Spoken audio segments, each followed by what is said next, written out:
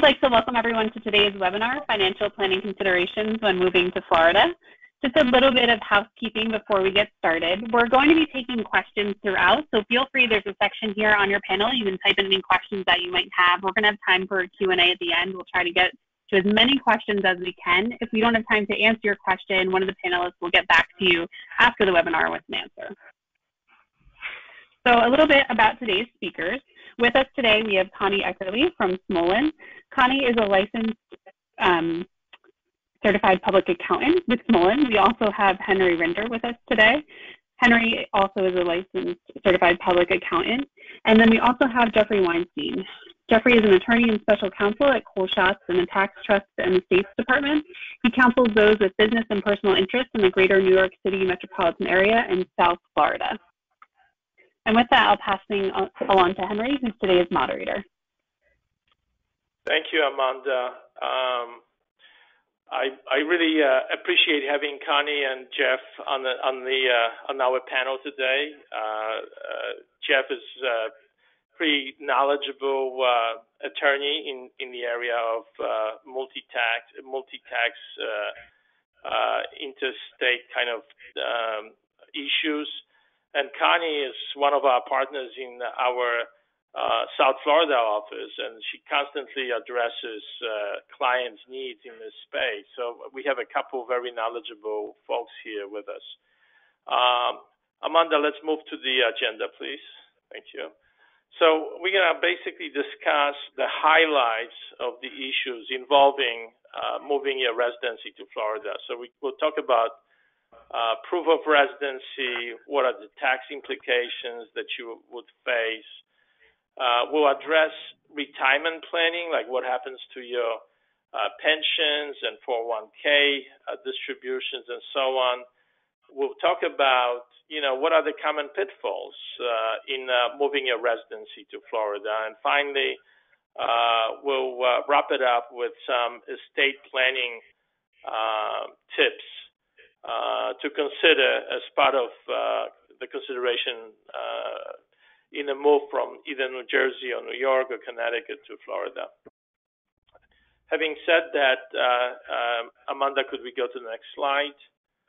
I'll turn over to Connie, who covered the proof of residency area. Connie? Thank you, Henry. So first, let's talk about domicile. A domicile is defined as the place that someone intends to be their permanent home. Residence itself is the physical presence in a state, but with regard to domicile, it not only requires your physical presence in the state, but it also requires the intent to make that state your fixed or permanent home. You actually have an intent to leave the land or leave the state that you are leaving. In many cases, it's showing that you're looking for a lifestyle change in a lot of cases. A person can really only have one domicile. For residency purposes or domicile purposes, there's 5 very important factors. They call them the 5 primary factors. The first one is your home. Where is your home? And what is the size and the value of your home in New York? I'm just going to say New York, but obviously New York and New Jersey can be used interchangeably. And what is the size of that New York home, and how does it compare to your home in Florida? Still owning the large home, family home in New York and renting a small townhouse in Florida, that may not support your intent to actually leave New York. They also consider the nature of use of these residences. And how are you using that home? Are you treating it more like a vacation home, like a beach house? Or is it really the majority of the time you're spending there and really treating it like your home? The second factor is your business dealings, right? Your active business involvement. What agents like to see here is, maybe you're transitioning to retirement. And when that happens, they want to start seeing you divest yourself from the business that you might have in New York. So that helps to support, leaving the state of New York and your business there. The third primary factor is the time spent. Where is your time spent? While spending 183 days or fewer in New York prevents you from paying income tax as a statutory resident. The amount of time you spend in Florida is also very important. Some people think it's just as long as you're out of the state of New York for 183 days, that's good. Not necessarily. You really have to spend more time in Florida. So, if you spend, for example, 5 months in New York, 3 months in Florida, and the remaining 4 months traveling, or maybe even at a third home somewhere, it could be argued that you really never left New York and that Florida is acting more like a vacation home. So you really need to show that you live in Florida most of the time. The fourth factor is items that are near and dear. And this is very important because where are your items of sentimental value maintained? This is a very heavily weighted factor. And they want to see that you moved your photo albums down to Florida and your family heirlooms and maybe your works of art. I mean, these things they really do look at these near and dear items. Lastly, the fifth factor is your family connections. And this pretty much only really applies to when you have minor children, but where are your minor children enrolled in school? And these 5 factors, proving these 5 factors, it's facts and circumstances, and the burden of proof is on you, the taxpayer, to prove that. So keep these 5 factors in mind when establishing your domicile. There are quite a few secondary factors that come into play, and although not deciding factors, but they are still very important. They contribute to your intent to domicile. And some of these include: in what state do you hold your driver's license? Where are you registered to vote? And are you actually voting there? And where is your homestead exemption filed?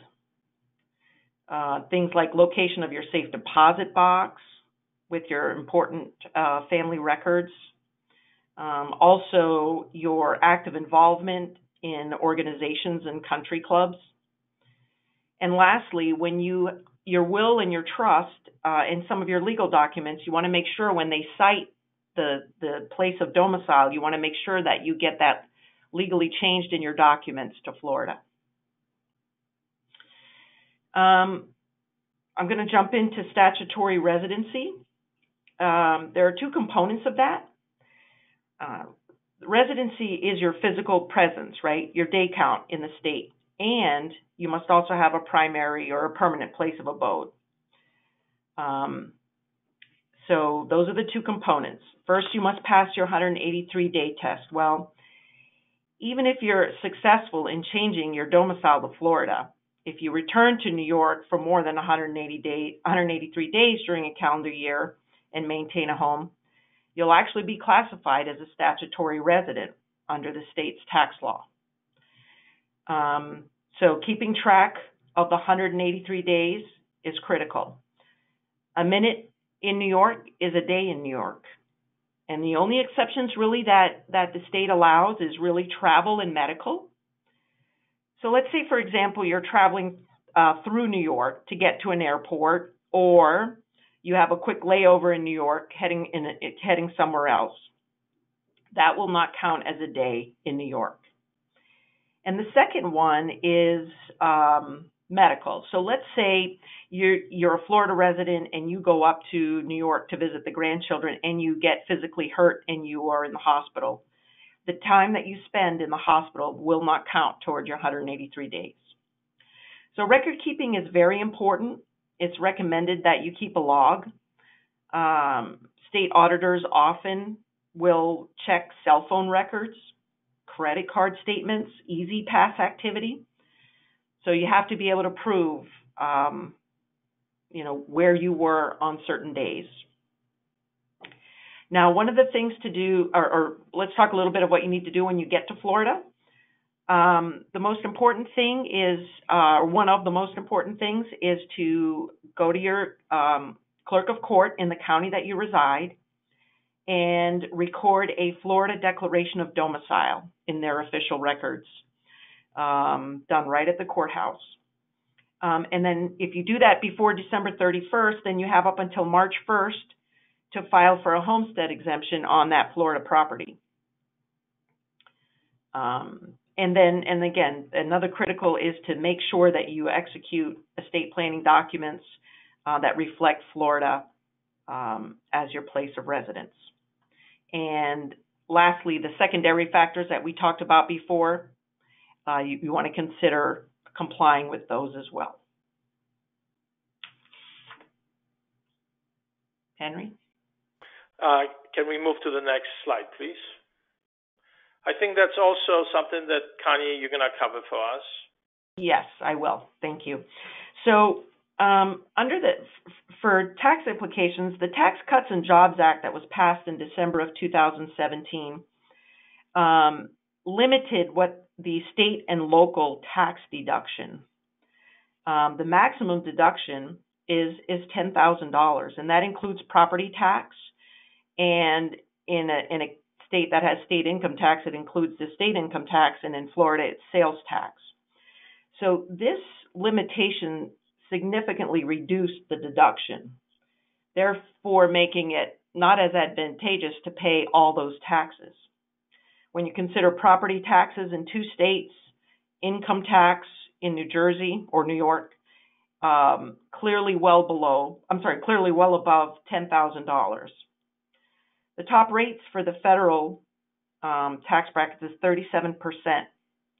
With Florida not having any state income tax, New Jersey having state tax of about 9%, and New York, the state about 7%, and New York City another 4%. Losing these deductions has a large impact on your tax liability.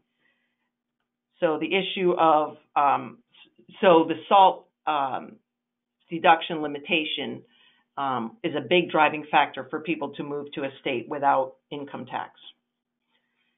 As a Florida resident, in the year that if you're now a Florida resident, but it's partial year, in the year that you move to Florida, you will have a part year income tax return reflecting the income that you earned in New York or New Jersey for that time period that you were in that state. So you will have a part year tax return for that state. If you're now a Florida resident and you have income that may be sourced in New York or New Jersey, you have to file a non-resident return and allocate that income accordingly and pay tax to that state on the income that is sourced in that state. In addition, if you're a Florida resident and you have wages in New York, you're required to allocate those wages to New York based on the time that you're working there and working in that respective state and deriving income from those services. And then the last, just to touch lightly upon the considerations for sale of principal residence. If you're going to sell your New York or New Jersey home, bear in mind that the IRS allows you to have an exemption of $250,000 per person, $500,000 for a married couple. But you have to sell that home. To get that exclusion, you have to sell that home while that home was your primary residence and you lived in it for 2 of the last 5 years. So timing of selling that home needs to be considered in order to get that exclusion. Henry? Next slide, please. So I think this is the section that describes retirement planning. And for this particular topic, we're going to turn over to Jeff. Jeff? Yeah, thanks, Henry. And Connie, you did a very nice job running through. I know it's difficult with 15 minutes to get through all of this. Even before I get to the retirement income, I just want to touch on a couple points for just a few minutes on some of the things to also consider. Mostly, and I do a lot of residency audits with both New Jersey, but more so with New York. The issue is always with owning two residents in the state. And I think the primary thing that at least I know in New York audits they look at is whether you've really abandoned the former domicile. And that becomes a critical issue. And, certainly although they look at all of those 5 primary factors, in my experience, that's the most significant one, coupled with the amount of time that you're spending. The other thing, it's a very fact-sensitive analysis. I mean, some of the things they look at are, for example, where your physicians are located. It becomes difficult when you say, hey, my New York residence or the co-op or condo is a vacation home when all your doctors are in New York, because an auditor is going to say, well, when you normally go on vacation, do you make scheduled visits to the doctor? So things like that you really have to keep in mind, making sure your mail and everything is all addressed to Florida. You really have to be all in. The other one point I also want to make on day count, a lot of people have the misconception, well, how are they going to prove I'm here or there? The burden is entirely on the taxpayer. And any day that the taxpayer cannot prove their presence is out of New York or New Jersey will be deemed to be in that state. And there are a lot of ways that you can track your movement. They will do it for you in some instances by subpoenaing your phone records. You can also get apps, make certain transactions. Because when it comes down to it, you really have to have complete, fastidious records of your whereabouts, assuming you can get over domicile. So getting now to retirement income, deferred compensation, this is kind of what I would call the third phase of an audit, if you will. So first they'll look at domicile, which we discussed. Then they'll look at if you've overcome the domicile and you can show you're no longer domiciled in the state. Then they'll look at statutory residency. Assuming you get over that, then what they're looking at, when I say they, I mean either New York or New Jersey, Department of Taxation or Division of Taxation. They look at, well, okay, you're a non-resident, and what or how is your income sourced as a non-resident? So when you look at the retirement income or deferred compensation, you look at pension and annuity income. Now, I give New Jersey credit. New Jersey has legislated and has made generally an exclusion, although it's a cliff, in 2020 up to $100,000 of retirement income.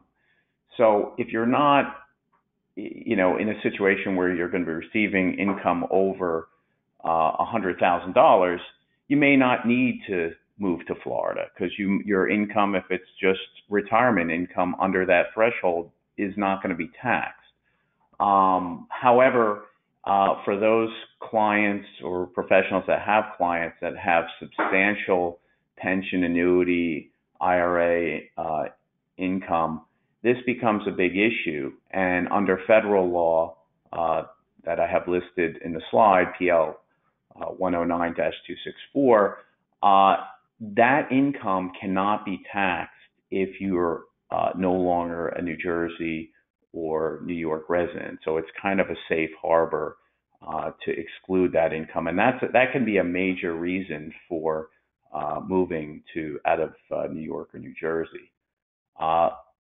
Now, when you look at the other three items, bonus, severance, stock options, basically, what's presented on the screen is how New York, under its rules, will tax income that's been earned or vested in the state of where you were a resident or where the employer is located, and then how it's taxed once you're a non-resident. So I think it's just important to keep in mind that, for example, New York, if you have a bonus that's earned in one year and paid in another, may still be allocable to say, for example, for New York, even if it's paid in the year that you're a non-resident. Same with severance, stock options. There's very specific rules for New York. Now, There's also something called the accrual rule, which New York uses, which basically treats you from a cash basis taxpayer to an accrual method taxpayer for, again, income that may have been earned while you were a resident. The takeaway for this is there are things you can do, and if you are in a position where you have some negotiation or leverage to structure deferred compensation when you're going out the door, you might be able to structure it so that it's for future performance instead of past performance, and thus avoid having it being accrued or determined as sourced in New York or New Jersey. We could go to the next slide. I think very interesting issues have come up with telecommuting that as a result of the pandemic and COVID that are very unique and is really bringing the issue of telecommuting right to the forefront. Henry and I were discussing that there's even some possible legislation to deal with it. But the basic idea, as Connie stated, that generally when you're a non-resident, your wages are taxed based on where the services are performed. Now, there's an exception to this, and that is where you talk about the convenience of the employer test. So, for example, even if you're a Florida resident and you work for a New York employer, and let's put the pandemic and all that aside, because that raises issues that really haven't been squarely addressed by the tax authorities. But prior to that, even if you were a resident of Florida, if you're working for a New York company, you're going to be subject to paying 100% of your income to New York, regardless of where you're doing the work. So even if you're working from home, you're going to be subject to that. And that's under a very lengthy and well-settled history of cases defining what's called the convenience of employer rules. And those are enacted in Delaware, Nebraska, New York, Pennsylvania, Connecticut for purposes of a residency credit for 2019. New Jersey is a little bit unclear, but most practitioners believe that they're also following the convenience of the employer rule. So again, that's important, particularly where you have the state from which you're working from, if it doesn't have an income tax. Because, for example, if you're a New Jersey resident and you're working for a New York employer, assuming you don't have a permanent place of abode in New York and you're not subject to New York City tax, it's really not going to make a huge difference because your New York employer is withholding the income tax. You file your New Jersey resident return and you take a credit. So it's really, New York and New Jersey sort of battling it out behind the scenes as who's entitled to that money. But with regard to if you're working out of Texas, Florida, or other states that don't have an income tax, it makes a huge difference because you don't get a credit on the return. So you want to be aware of that. Now, there has been legislation, or I should say not legislation, but in the form of TSB that gives non-residents the ability to allocate out of New York if certain conditions are met. And there's a TSB, and I can send that to you. We don't have a lot of time, so I just want to get to the next slide on that. And by the way, if you want any information regarding any of these topics, you can email me at gweinstein, WEINSTEIN @coleshots.com, and I'm happy to follow up. The last thing that I just want to mention here is typically when you get estate planning documents and they're done in Florida, like for example, I work out of our Boca office. Typically, you use Rev Trust. Okay. What I did want to just talk about very briefly is what about residents of New Jersey or New York who may later become non-residents, but right now, for either practical reasons or other reasons, they're not able to do it. What can you do, or are there trusts that can be set up to minimize state income tax. And there are significant steps you can take that will save money or avoid or minimize state taxes by setting up certain trusts. The trusts you don't want to set up for this are what are called grantor trusts. If you're in a position where you're able to set up what is called a non-grantor trust, typically because of Nevada state laws, we call it a Nevada Incomplete Gift Non-Grantor Trust, or a NING. That can be a tremendous vehicle to reduce state income taxes, particularly for New Jersey residents rather than New York. And the reason for that is New York has sort of figured out this technique and has legislated against it. But for New Jersey residents, if you're able to set up a trust and your client does not need distributions of that money in the current year, it's just a great technique to have what's called an incomplete gift, which allows the trust to be funded by the settler without triggering a gift tax, and it also provides asset protection, and you can get a step up in basis. So that's like I said, it's a great tool. The other in New York, you can do what's called a completed gift trust, which is another way to minimize tax, but instead of an incomplete gift, it's a completed gift. So I wanted to leave a few minutes for Henry to either ask questions. I didn't even mean to go this long, but Henry, go ahead if you want to add any further commentary. Thank you, Jeff. Great presentation. Usually we turn to the next slide, which is probably the questions from the audience slide. And we turn to Amanda to see if we have any questions coming from the participants. Amanda? Yes. So one of the questions that we had was someone was asking how far in advance realistically they should start planning these pieces, knowing that there's certain requirements for how many days and how far they should be planning and moving everything. Jeff, would you like to take a step at this question? How far in advance Sure. they should? Yeah, as soon as you should start taking steps. And one of the reasons why is, particularly if you want to take advantage of the Florida homestead, you need to file that for the current year by March 1st, which is a helpful tool.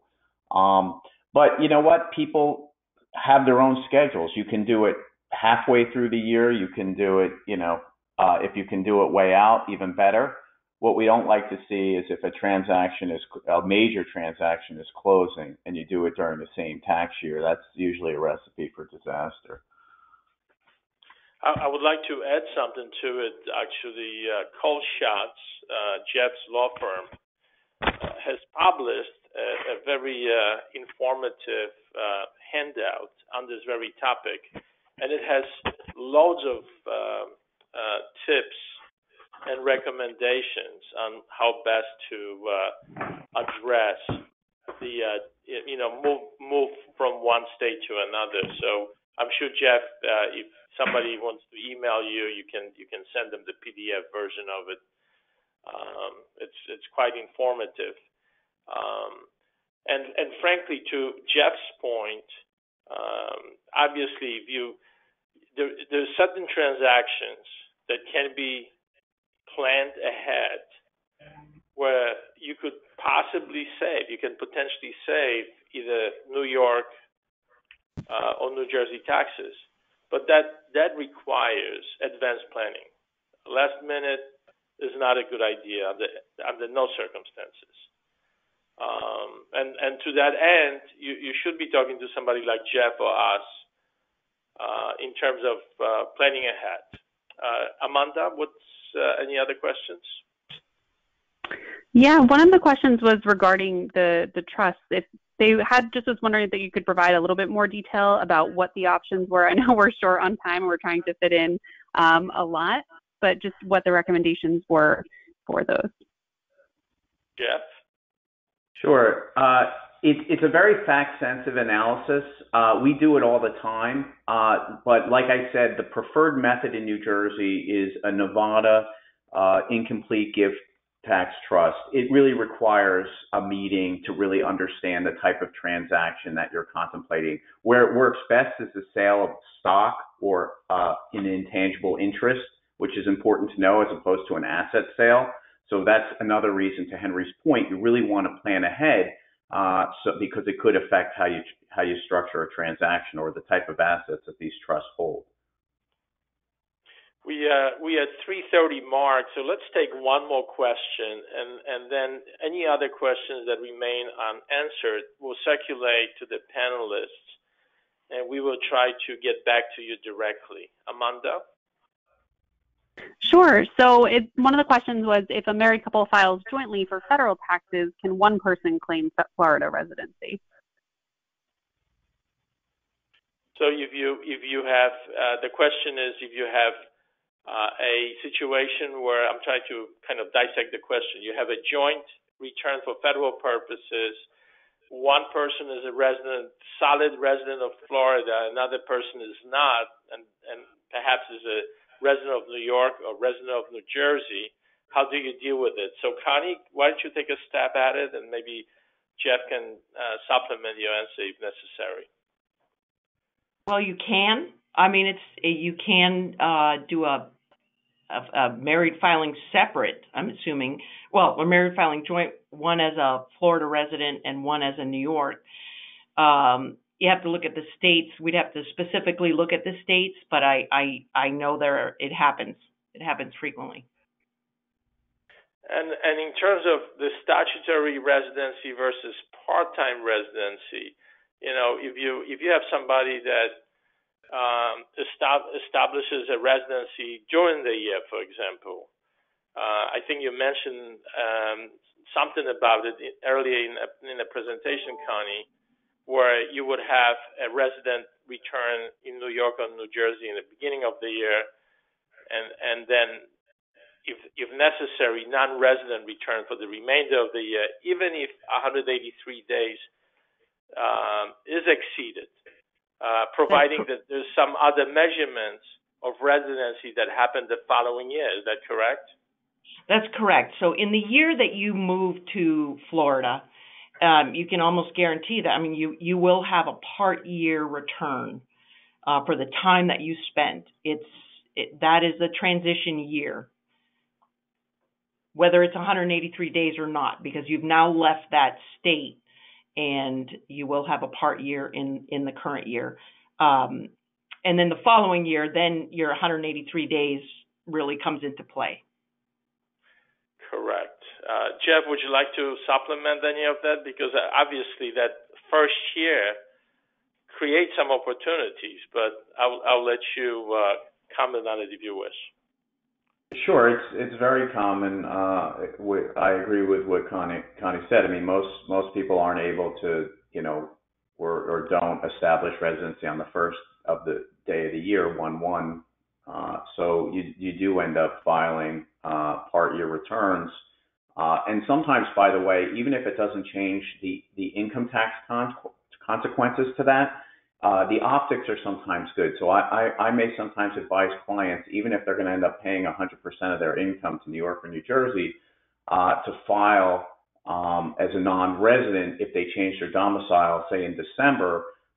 So at least they sort of, put their foot in the door, and the face of the return shows the Florida address and all of that. So in the next year, if they're audited, you can show, hey, this was a situation where they had contemplated change of domicile in the last year, even if they ended up paying 100% of state tax. So sometimes you do it for that reason as well. Well, thank you, Jeff, and thank you, Connie. Wonderful presentation. Really appreciate your narrative and your input. I wanted to thank the participants for joining us today. As I mentioned before, your questions that were not considered by the panel, we will circulate them to the panelists, and we'll get back to you with an answer to your questions. Thank you, Amanda, for hosting it, and have a good day, everyone.